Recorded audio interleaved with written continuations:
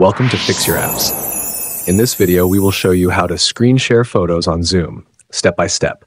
If you find this video helpful, please subscribe to our channel for more tech tips and tutorials. Let's get started. Step 1. First, go ahead and join a Zoom meeting on your Android phone.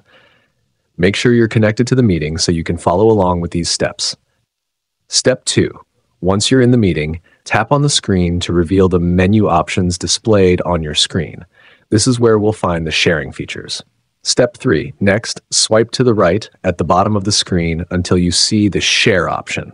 Tap on it to proceed. Step 4. In the Share menu, you'll see various sharing options. Look for the Photo option and tap on it. Step 5. You should now see all the photos on your screen. Select the photo you'd like to share, and it will be shared with everyone in the meeting right away. Step 6. If you want to make notes or draw on the photo while sharing, tap on the pencil icon located at the bottom left corner of the screen.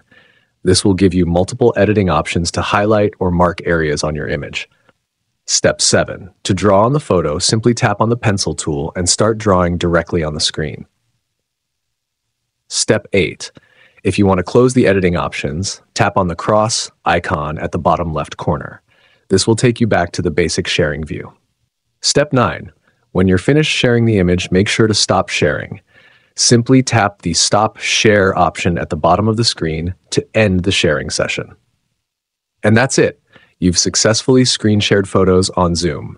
Thanks for watching, and see you in the next video.